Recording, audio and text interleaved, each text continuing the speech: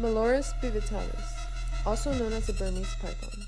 Impact because they are snakes that don't belong here, but they have adaptations that allow them to live and survive very well in these kinds of conditions. They camouflage perfectly in the Everglades. They are very hard to find, and they are very much outcompeting our native predators. Originating from Southeast Asia, the Burmese python now lives comfortably in the warm tropical wetlands of southwest Florida, slowly but in a stealthy manner.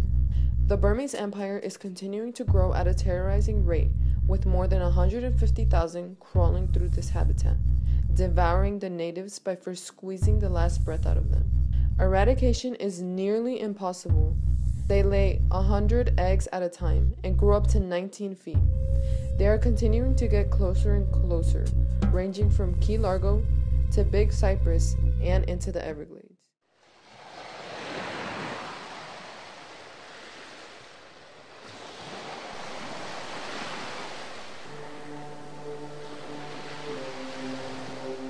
Taurus volitans, scorpion, devil. Hades has arrived in Florida's waters and is destroying everything in its path, paralyzing its prey and subjecting them to excruciating pain. Released from the darkest of an aquarium in the year 1985, Dania, Florida. The first sight of this monster on the tranquil Gulf of Mexico was in 2010, Pensacola, Florida. It is hastily creating its immortal army, spawning every 2 to 4 days, laying up to 30,000 eggs per spawn. The natives stand no chance to defeat this villain. The lionfish is an ambush predator, eating almost every hour, expanding its stomach to 30 times its size, usually at dusk or dawn to mimic the conditions of the underworld. This animal has no known predators in Florida waters, can withstand harsh conditions, live permanently in one location. The native species have declined by 80% where the lionfish is present. More than 17 estuary native fish and crustaceans have been found in its stomach. How can we help the native fish? The African honeybee, also known as killer bee, is an extremely aggressive creature originated from Africa but was then transported to Brazil. In Brazil, the goal of their introduction was to increase honey production. Instead of accomplishing this goal, things turned completely around and went horribly wrong. The bees reproduced at a rapid speed and can now be found in many southern parts of the North American continent. The African honeybees quickly became a torment to both native species, ecosystems, our crops, and finally, to us. The African honeybees reproduce more than they pollinate, and this takes a big hit on our crops. It's even harder to get rid of these bees because doing so could harm the European bees that are crucial to our production of these crops. Overall, this horrid bee is taking over and eliminating everything in its path.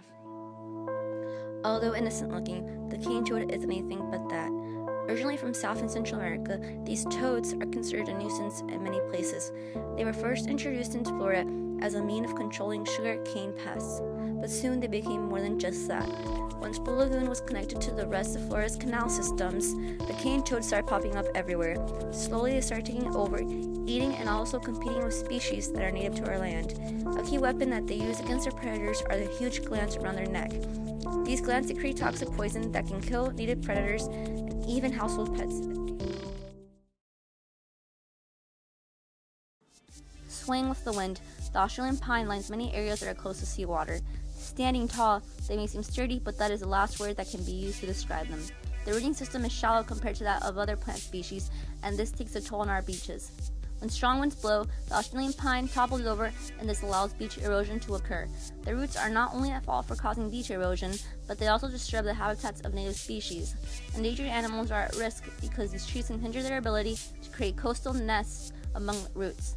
The Australian pine is a fierce plant that won't back down against native species and will spring up in places where native plants have been destroyed from storms. Their fast growth and leaf litter can lead to the extinction of native plants, and therefore its expansion should be controlled. Canis latrans, another beast trying to reign over Florida's land. Encounters between people and coyotes in Florida are occurring more and more often. They are quickly becoming used to people and are losing fear. Sightings of coyotes during the day are increasing. If they aren't scared of us, then we are definitely doomed. Not only are they competition to other mammals like the Florida panther and bobcats, but they are also excessively eating the smaller mammals. They adapt quickly and can adjust to almost any conditions. They prey on endangered species, and it seems as we're losing the battle.